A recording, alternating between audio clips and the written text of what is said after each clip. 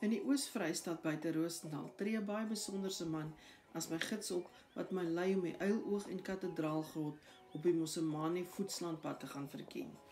Hy verduidelik vir my hoe ons nou in 'n tyd is waar Afrikaans van vrees na liefde beweeg.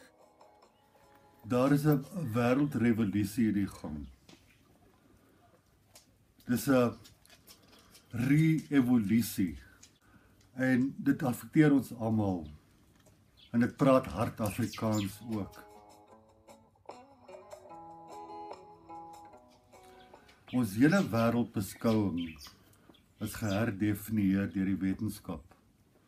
Die hele kwantum aspek van wie, wat ons is, wat ons bedoeling is, hoekom is ons hier, wat maak ons hier. En dit gaan oor bewustelikheid. Ons bewustelikheid skuif uit 'n baie nou klein veldjie wat vir 'n baie lang tydperk was na 'n baie groter dimensie toe. En dit word aangevuur deur 'n geestelikheid. En hierdie verandering, die oorskakeling, die groter ene van vrees na liefde toe, is die grootste uitdaging op hierdie tydperk. En dit gaan oor dat jy jou eie realiteit skep. Jy verander hierdie wêreldopvatting, hoe jy sien, jou verhouding is waar jy kontrole het. En wanneer jy begin daai realiteit skuif van daai vrees wat lank vasgehou was, daai omskakeling, daai vrees op cellulêre vlak wat diep ingedring is in ons, om dit vry te laat, dis die vrywording, dit is die liefde.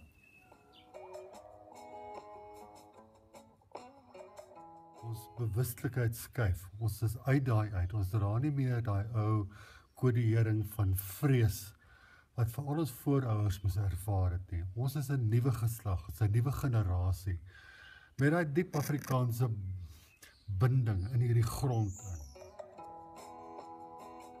in. Die Afrikaanse taal self, daai hele resonansie, daai spreek, daai frekwensie van die taal, moet ook skuif uit daai harde, gemikte vrees, daai verdediging, en daai hele omskakeling maak na 'n sagter, 'n ronder, 'n voller, 'n omgee, 'n liefde.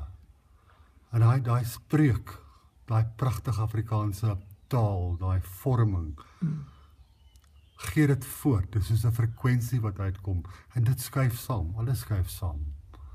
Ons skuif van ons koppe na ons harte toe, ons verloor nie ons koppe nie, ons begin net daai spasie deel, ons begin net daai balans kry tussen daai twee, en hierdie oorgangsfase is net so pragtig. Afrikaans verskyn in 'n nuwe gedaante, en sy is verruklik.